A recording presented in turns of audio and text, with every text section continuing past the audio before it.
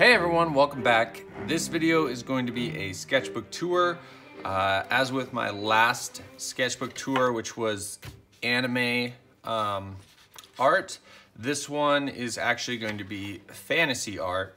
So fairies, dragons, stuff like that. And like I said before, I'm trying to stick with themes for each of my sketchbooks. So this sketchbook is all focused on fantasy creatures and stuff like that. So let's get right into the sketches. This is done on Strathmore toned gray, and actually I filled this one up so part of the drawings are on toned tan, so you get to see a nice difference in the two paper colors. This first sketch is done with Bic pens, which is all the sketches are pretty much done with Bic pens, colored pencil, and markers. I sketch with this round stick Bic pen. I use a couple different types of Bic pens. This crystal as well, in different colors, just whatever I feel like using. Mostly I sketch in the pink though. I just like the way it looks. But these fairy sketches, I wanted to, because I always draw fairies all super thin and skinny, so I wanted to get some variety of fairy sketches in here, and you can see this one's a little bit chubbier, but yeah, just kind of interesting take on fairies. Here's some weird little fantasy creatures. This guy might be like some kind of forest mushroom chieftain. It's kind of what I was thinking here.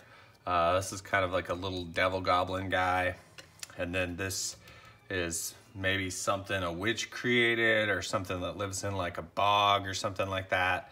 He's got really long fingers that I kind of thought of were like when he's relaxed, they're real loose, but he can make them like hard, like knives.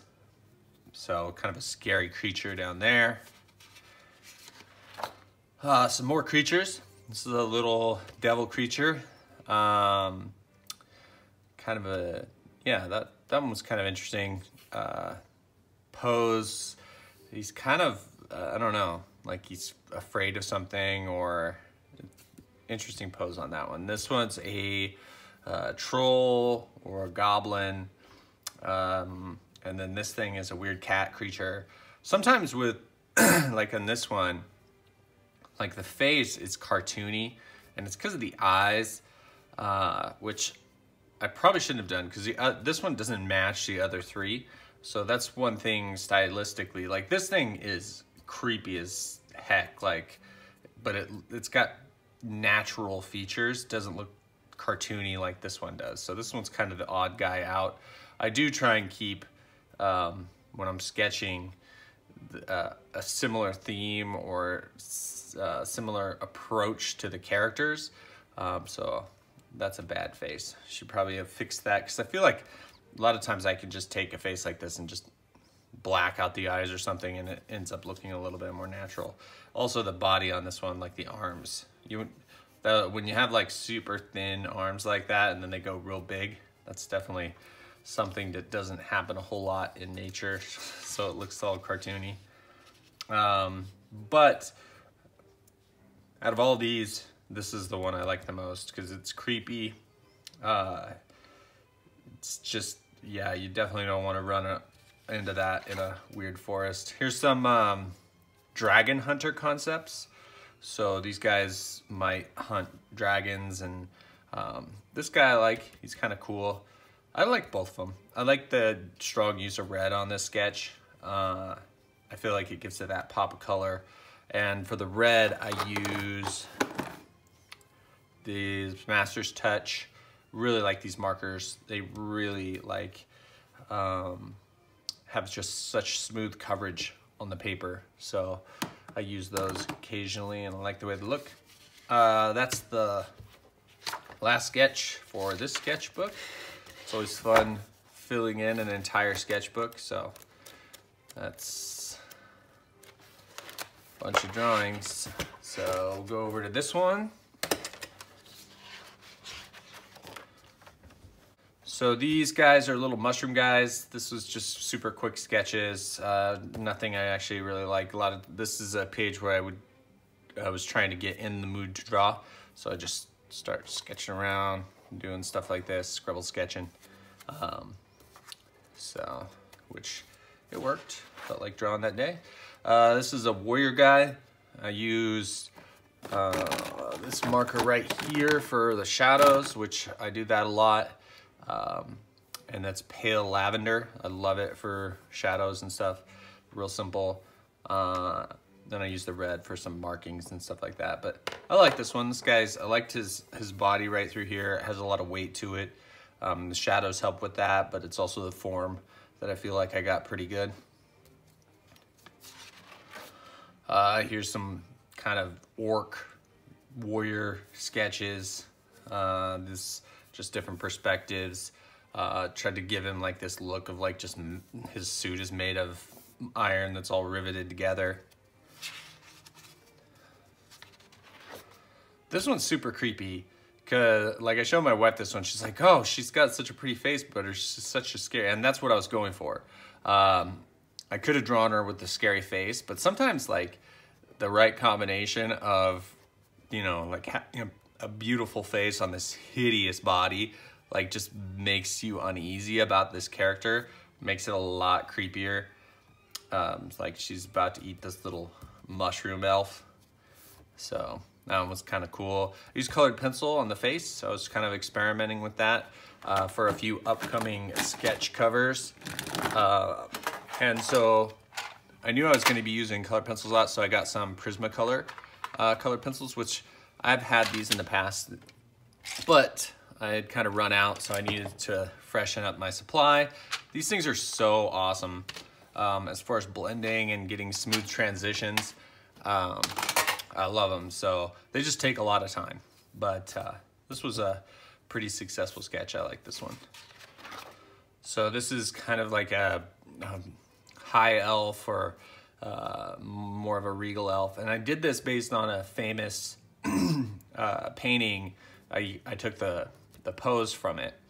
So I just looked at the pose. I like to do that occasionally from Renaissance art, is just kind of look at how they drew the women and figures. They draw obviously thicker women, that Venetian style woman.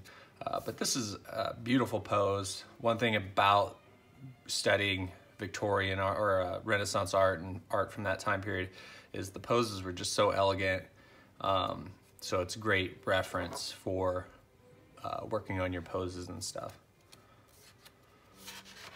A couple of little elves. So this one's kind of a weird elf as far as like, you can see a big difference in these two. I wanted to go for kind of a frog face, humanoid face on this one. You always have to be careful though. Like this one, the eyes are so big, it makes it look a little cartoony compared to this one. But you can definitely see a big difference in just these two. How this one looks like it's a much more natural than that one. But as far as color choice, markers and mixing colored pencil, so the things that I'm using right now are great. Like you can mix them really well. So markers, colored pencils, these three things with a little bit of jelly roller pen. I feel like the combo of this stuff is something I'm really enjoying right now, and makes for some interesting looking artwork. So this is just a warrior, undead warrior, maybe brought back to life by a necromancer or something like that. The only thing I don't like on this one, in fact, maybe we can change it right now, is he looks kind of like a military zombie, like not fantasy art, but like a zombie that's from like Vietnam or something. I tried to make him made of, and I think it's the metal and how complex the metal is on him.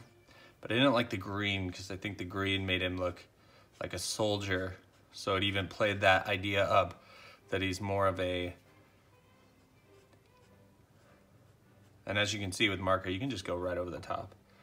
But anyway, I think the red might help make him look a little bit more like a knight or something. I don't know. But anyway, yeah, this is kind of a cool concept. I just wanted him to be kind of held together by chunks of metal and stuff like that.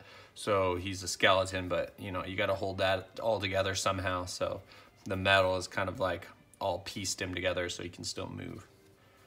But yeah, you can see how smooth this red marker goes on there.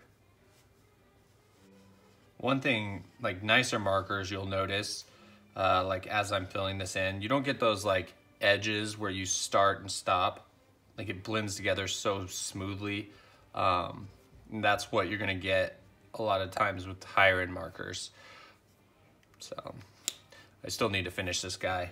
There was a lot of detail work on here.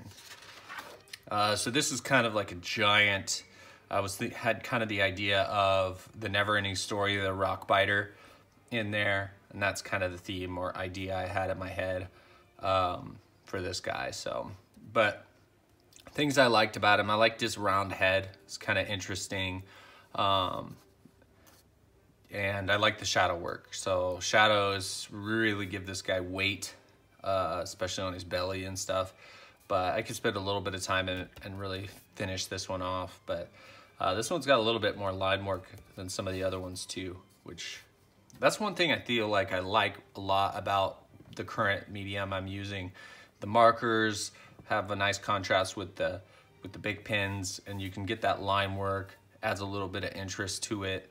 But then you still have those nice smooth transitions with the markers, so they're transparent so you can see the line work. That's one hard part about deciding when to use the colored pencils, is colored pencils will cover up your line work.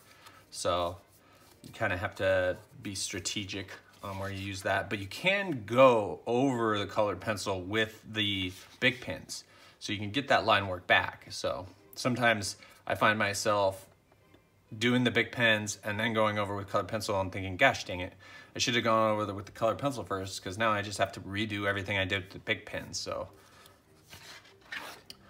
so this is a really random, my wife laughed her butt off when she saw this one. This is like a unicorn creature warrior. He's got unicorn powers. So this one's definitely, yeah, an interesting drawing. I love when something like this kind of just pops into my head and it turns out pretty cool, pretty interesting, because it's something you're just not used to seeing. And today's day and age with internet and so many amazing artists out there, it's kind of hard to get people or to catch people off guard, I guess. So this guy is pretty interesting looking. That's it for those. And so the other thing I worked on, fantasy art. So this is a sketch cover for the War of the Realms, which is a comic series that Marvel did like a few months ago. And in case you guys haven't seen these before, I've mentioned them in almost every video, so you'd have to be new to my channel not to see these. But I do sketch covers for my local comic store, Geek, Nerd. They sell these every Saturday. Normally, Chris, who owns the store, does one sketch cover a week. So I'll just hand him one of these, and then he auctions them off. So the last 3 sketch covers I did, you guys saw, were the Vampirella one, and I did those in pencil. So I wanted to do some stuff, like some really vibrant colored ones. So this is a mixture of colored pencil and marker, all the stuff I was using before. This is Malekith, who is like a dark elf character, so I decided to do him. But yeah, pretty interesting cover. I had a lot of fun doing all the color work and stuff on this one. But anyway, so tonight at 7 o'clock on the live sale on Geek, Nerd, you can have a chance of either buying this one, which is, like I said, so this one kind of went along with the fantasy theme. This one was a bit separate. This is Hit Girl. And I really like this cover. I like them both, but I really like how dynamic this one is. They look like they're connected though, because of the colors I used. But yeah, really vibrant colors on this one. The blood's all dripping down. I love the blood across her face. I like how you're looking up at her like she just knocked you out. Yeah, I feel like this one's, it's so, one thing I realized is I'll probably never make it as an artist just because I can't ever stick with one type of drawing, or I'm just so all over the place. Like my last drawings are very realistic pencil drawings, the covers I did in the last sketchbook. And these ones are vibrant, colored pencil, marker, stuff like that. So I just like to mix things up. I get bored if I do one thing too much. So, but anyway, I don't know which one Chris will sell tonight, but today is Saturday. That's when I'm filming this. So tonight at 7 Pacific time, Chris at Geek Nerd will be doing a live sale, which if you haven't seen those, basically it's he films a live video and has a big board of comics or action figures or collectibles behind him, and he puts it up and you claim what you want, and he'll put different things up, and then he'll do auctions. Like my covers go up as auctions, so people bid. So you just say bid 25, bid 30, bid 40. These have been going for around 100 to 150 each. So the bids get pretty high. It's pretty interesting to watch. I would check it out if I were you guys. But anyway, that's the video, guys. I hope you liked it. There's lots of interesting sketches in this one. I'm not sure what my next theme will be. So if you guys have any ideas for what I should do on my next sketchbook theme, so I've done anime sketches. This was fantasy art. So the next one, I'm not sure. I haven't really thought about it. So give me some ideas in the comments below. Yeah, if you haven't subscribed, I'd love it if you subscribe to my channel. And thanks for watching, guys. I will catch you later.